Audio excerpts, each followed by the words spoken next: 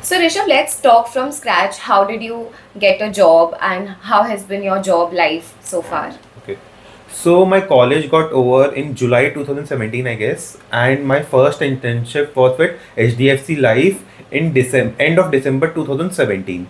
So it took me around five and a half months to get a internship opportunity. So what did was that I was very active on LinkedIn. I made many connections, and then I just started messaging them. So few of them only reverted, and few of them, most of them used to say that currently there are no vacancies and all. So in the start, I it was very difficult for me to get an actuarial job. But in December, I got a 3 month internship opportunity, and then internship got over in March, and then I had to wait 4 months again to get my final internship opportunity at ICICI Prudential, and then it got converted, and then from that time till now, it's a very good journey. I think so. I like my work. So Rishabh, as you mentioned that it was a bit of struggle to get a job, then how did you manage that 5 to 6 months after completing your college and getting an internship? And then again, there was a 3 4 months gap before you got a internship in iPro. So, what do you suggest? How you tackled that particular situation, and what do you suggest to current students who are graduating? Although the scenario has been better now, but still, what do you recommend to the new youngsters who are just graduating?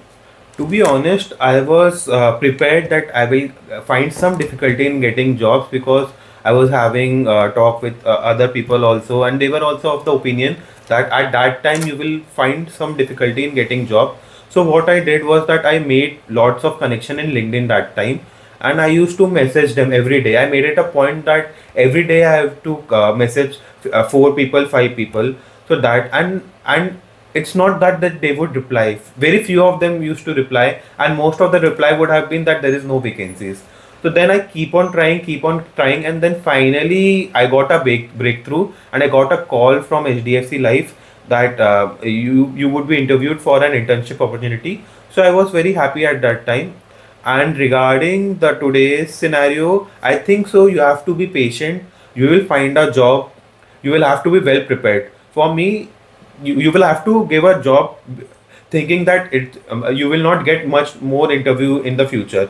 So you will have to prepare like that only. You will have to convince the interviewer that you're eager to learn, and you have to acquire some soft skills like you need to be well versed in Excel, because the senior, I think, take for example, take me. I would expect any of my junior to be well versed in Excel. I want him to know the basic formulas. I don't want him to teach that things, because I think so now the curriculum is also like that, that you need to have a good hand on Excel and all. So like that only, yes.